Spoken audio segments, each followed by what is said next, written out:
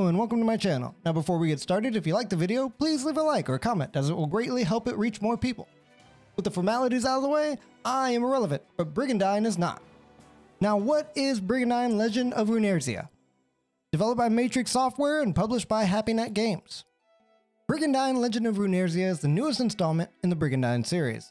This is a hexagonal turn-based grand strategy series set in a fantasy world, and if you were a fan of the original game in the series, released over 20 years ago, you should just go ahead and pick up the demo, currently available on PS4 and Switch. It'll do you great good. In the beginning of the game, you're given the ability to choose from one of the 6 nations when you start. The end goal is to capture all 41 bases and unify the continent.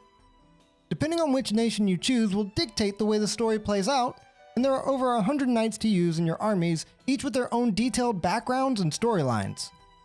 The Brigandine series revolves around 2 phases, a grand strategy portion of the game known as the organization mode, where players will adjust equipment on units, reorganize troops and armies, send troops on quests, level up knights and monsters to the next class, or formulate strategies for complete conquest. The second phase is the attacking mode.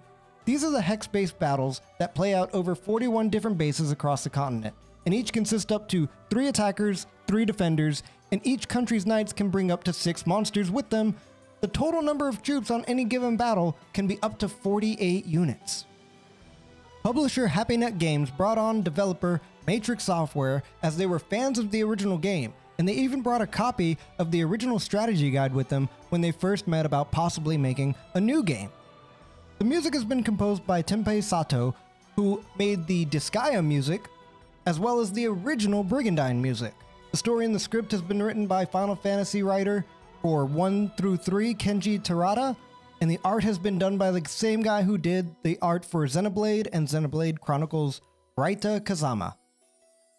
Now, grand strategy on consoles is a rare thing indeed, but the Brigandine formula is what has made this game a cult classic. Before being released in the summer of 2020 for the Nintendo Switch, I would find myself going back to the original Brigandine game on my PS1 every now and then. And now that it's out for the PS4, and it's even got an update with it, it's even more of a joy to play. Completing the game as a single nation can take around 30 hours, and after that there's a challenge mode where you can even take your favorite knights that you've unlocked and choose a leader to conquer with. Brigandine Legend of Runersia brings a lot of quality of life changes that the original was desperately needing, although at a cost. The game does not have multiplayer mode as the grand edition of the original game once had. The quality of life changes include things like being able to see unit HP easier, being able to discern which army a unit belongs to, having a much better item management than previous versions have ever had before, and now if you want to make the game easier or harder for yourself, you can customize your own campaign settings before you even start a game. If I had to give the game a score, I'd give Brigandine Legend of Runersia a 9 out of 10. I've been playing the game so much since the update, throwing over 50 hours into 3 different campaigns. Fans of the old game will have a lot to look forward to with the quality of life updates, and the new story is set to beautifully drawn artwork. That's going to do it for my review of Brigandine Legend of Runersia. Let me know if you'll be picking up the game in the comments below, or if you already have the game, tell me who your favorite nation is.